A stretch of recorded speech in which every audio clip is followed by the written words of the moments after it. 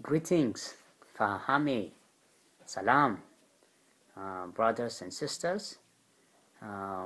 This is your brother from Ethiopia. This is Rahotep. Greetings and Salam, Fahami. This is going to be my 13th, my last video I am making in an effort to introduce you and to share with you some of the teachings of the Holy Fahami prophet of Amun-Ra by the name of Honorable Paul Nathaniel Johnson. He began his revelations and teachings in 1919 till he left this physical plane in 1954. And in the past 12 videos, I was giving you some of. I know I can't, share all of his writings and his teachings in this YouTube. So I tried to give you some of the what I thought was the most enlightening, selection of his teachings. So in this last video, I would like to share with you some of his prophecies that the Holy Fahami made during his stay on this earth. From what I heard and what the ancient tells me, the elders told me, is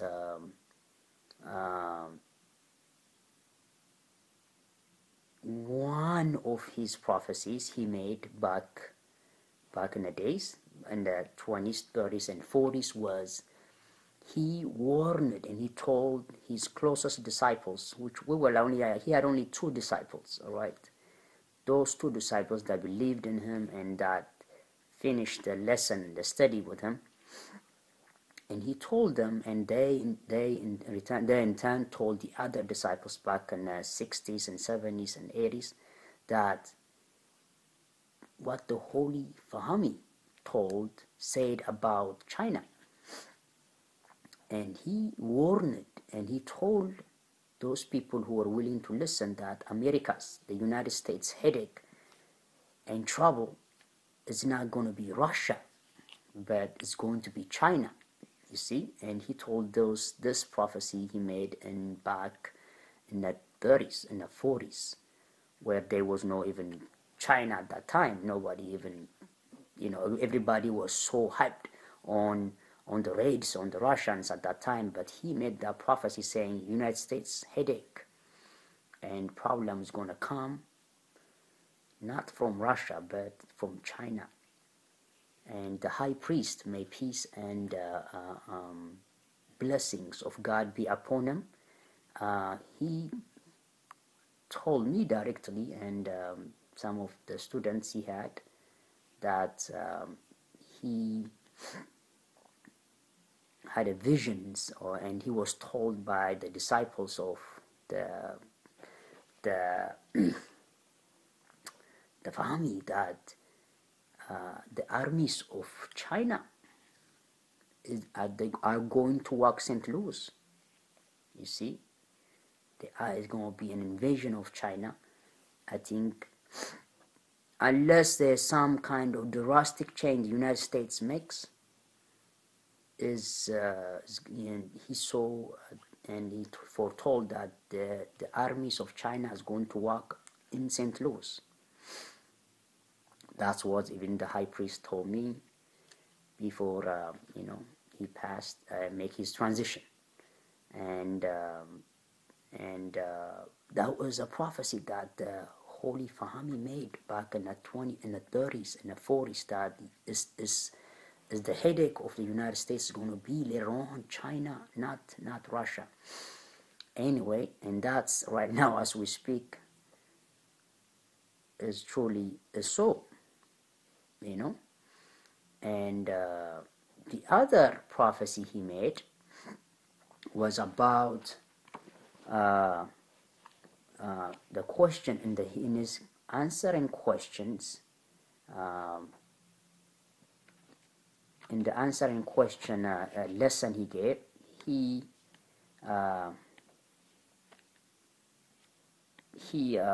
says, right, the question is, the question that was asked was, just bear with me till I find it so I can, right here.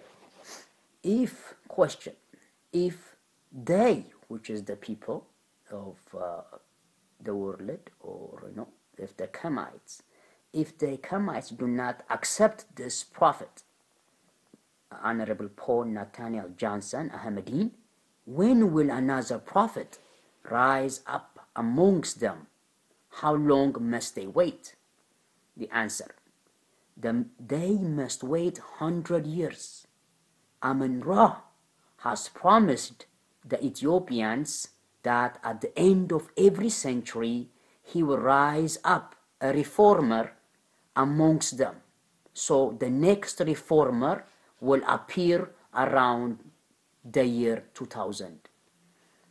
You see, that is the prophecy he made, that the next reformer will appear around the year 2000.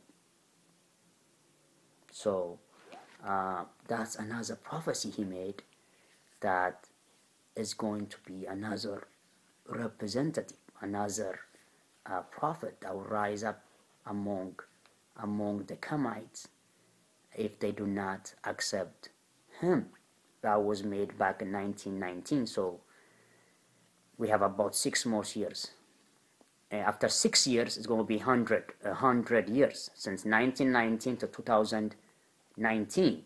So within the next 6 years, we should expect another reformer to come to revive the ancient Kemites, or the Kemite race.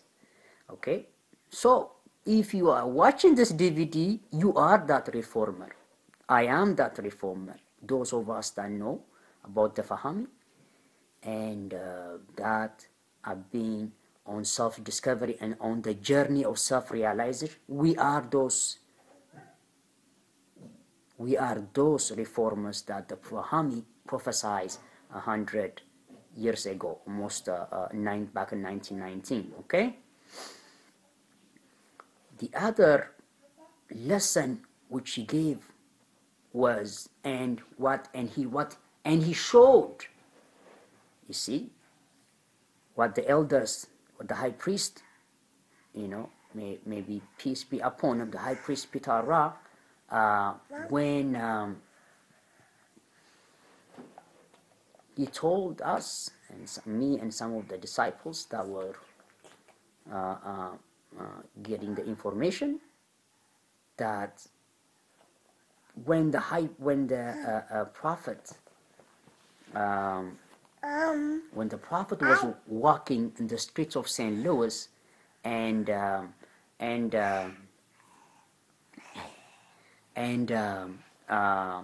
one of the disciples okay, be good.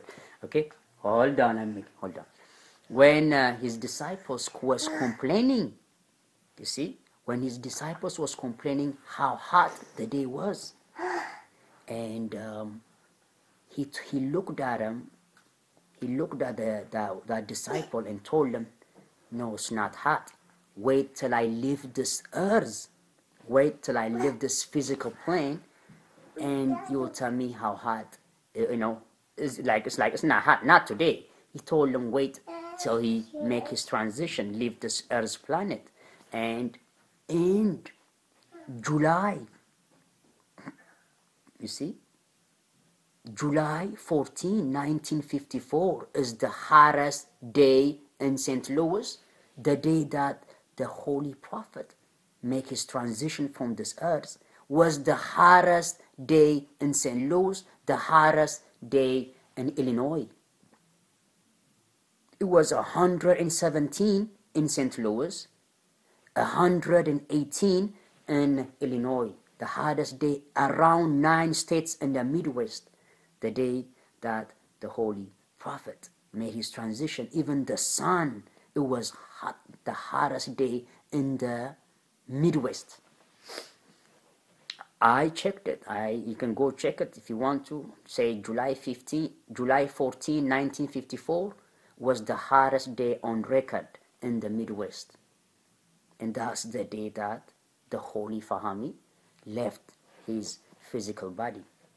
And he told one of his disciples, who is his main disciple, that it's not even hot. It's going to be hot when he left his physical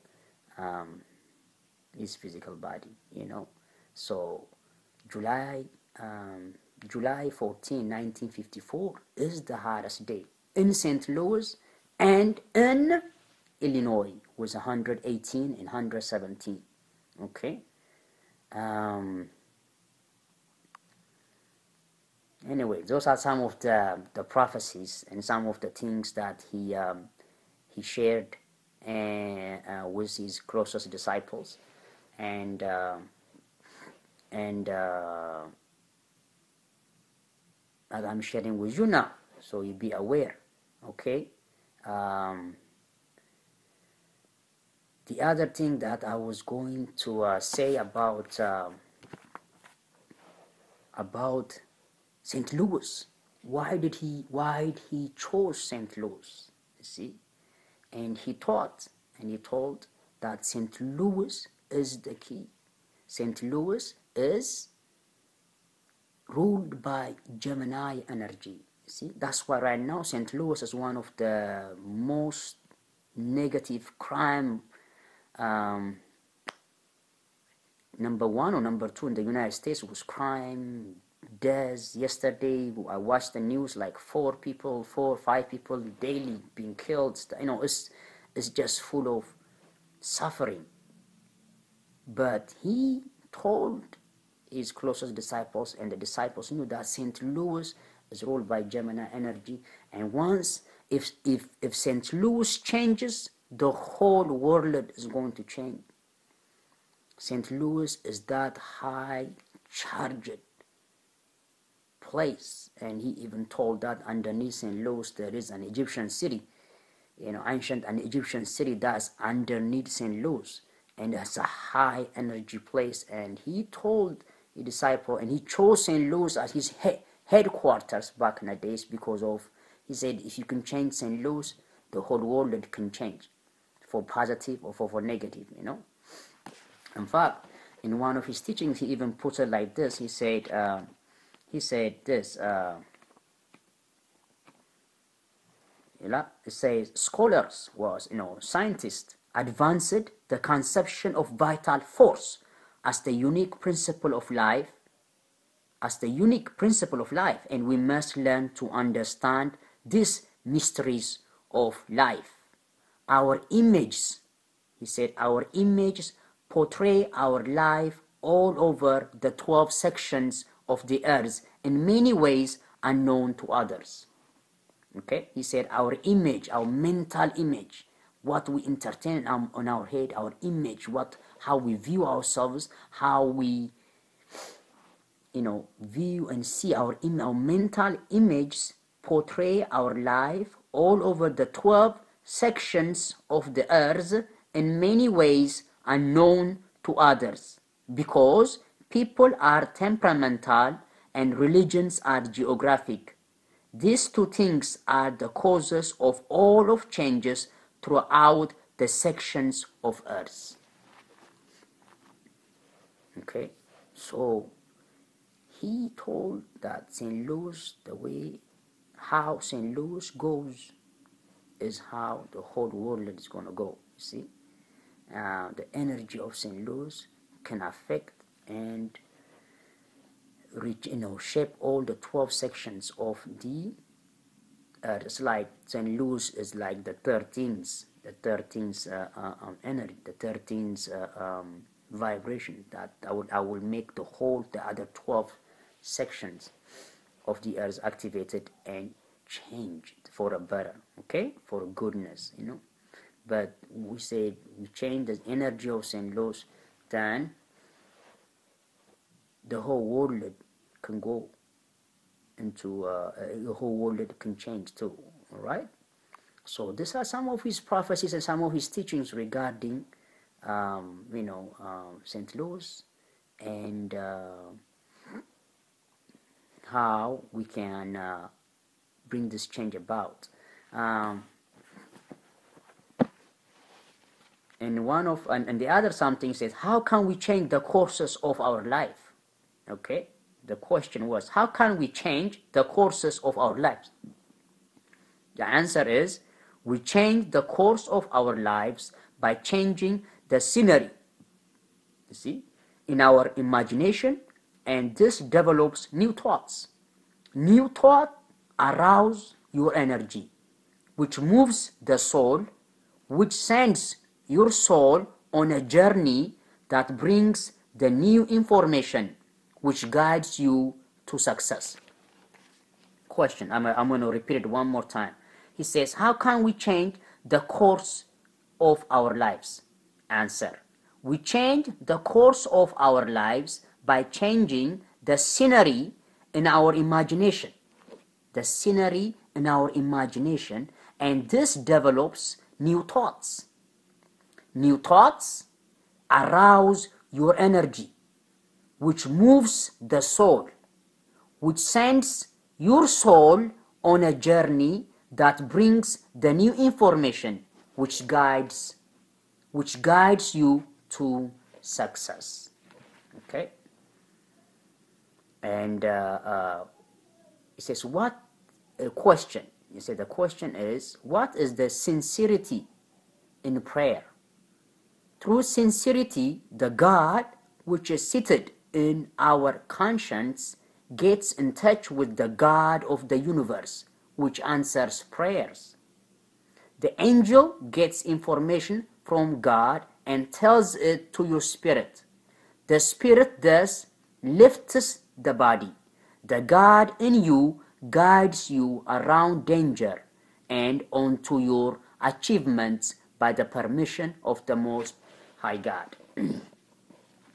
So, and indeed right here too, a question, how indeed can we change our life? Question, how indeed can we change our lives? The answer he gave was, only by changing our thoughts about life. Only by changing our thoughts about life. All right. And he said, energy is the electrified shadow or soul which envelopes the physical body. And he says, energy is the electrified shadow, which is the soul, which envelopes the physical body. Our physical body is enveloped by energy. And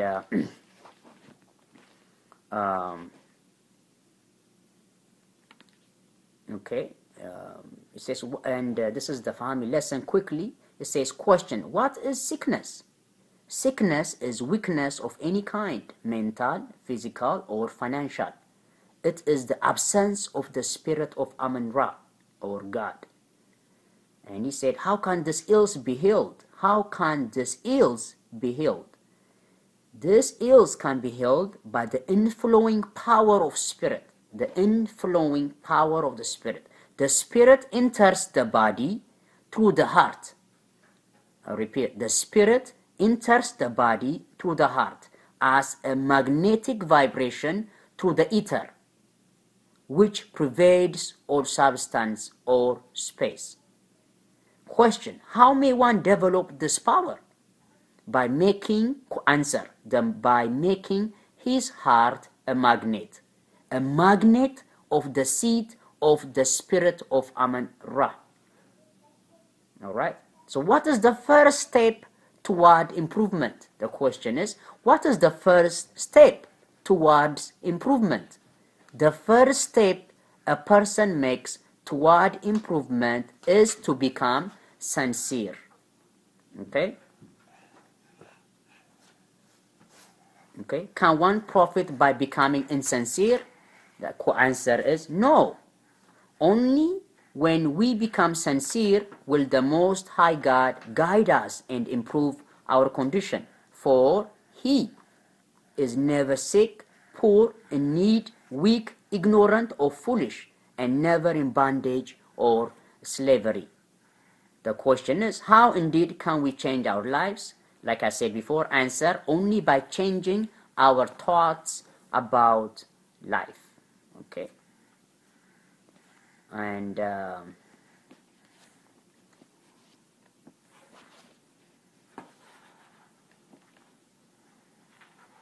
and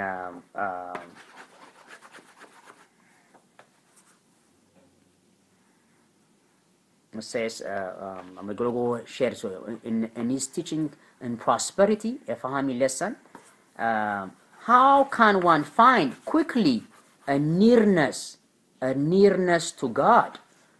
Answer, by practicing the silence, by meditation, by meditation, by which he can open up his mind and his thoughts and his heart and get in tune with the God outside of him and the God within him, the spirit of life. The person who thinks only of poverty will always remain poor. The Fahami said, the person who thinks only of poverty will always remain poor. Okay. What is the sense in prayer? Question, what is the sense in prayer? Answer, when you pray, the quote-unquote the little God in you gets in touch with the great God of the universe. In other words, the small battery is in a position to be recharged by the master battery from which we get all our power. See, the same thing can be accomplished in meditation, in silence, and during the right sleep. So, question, what is God? Answer, God or Allah is everywhere. I'm sorry, the question is, where is God? And the answer was, God or Allah is everywhere. Question, where is the devil? Answer, the devil is everywhere except in the presence of God. The devil is everywhere except in the presence of God. Question, then what is the devil? Answer, the devil is the negative or the weaker forces, the crude, the low and evil, the undeveloped and the ignorant powers of the universe. Again, I'll repeat it. The devil is the negative or the weaker forces, the crude, low and evil, and the undeveloped and the ignorant powers of the universe. Question, who holds the devil in check? Answer, God, Allah. He has power over all things. Question, why does not God kill the devil? Answer, because it is only by the devil that the good is known by us. The true, the wise, the powerful, the faithful are tried. We could not say such and such a one is good unless we could compare him or her with such and such a one that was bad.